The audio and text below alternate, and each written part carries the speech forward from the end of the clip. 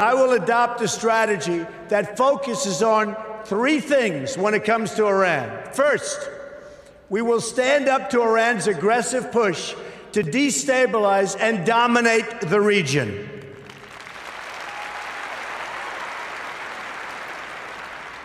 Iran is a very big problem and will continue to be, but if I'm not elected president, I know how to deal with trouble, and believe me, that's why I'm going to be elected president, folks.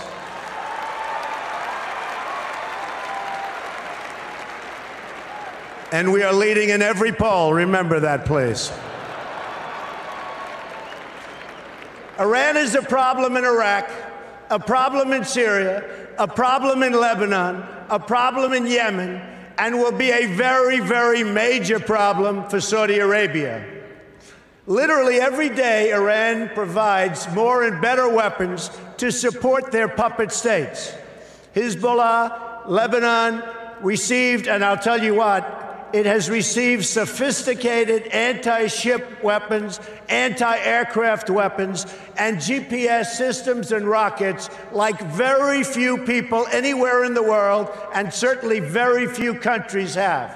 Now they're in Syria trying to establish another front against Israel from the Syrian side of the Golan Heights.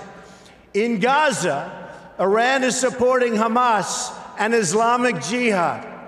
And in the West Bank, they're openly offering Palestinians $7,000 per terror attack and $30,000 for every Palestinian terrorist home that's been destroyed.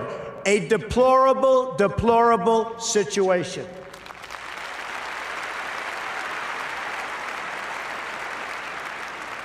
Iran is financing military forces throughout the Middle East, and it's absolutely incredible that we handed them over $150 billion to do even more toward the many horrible acts of terror.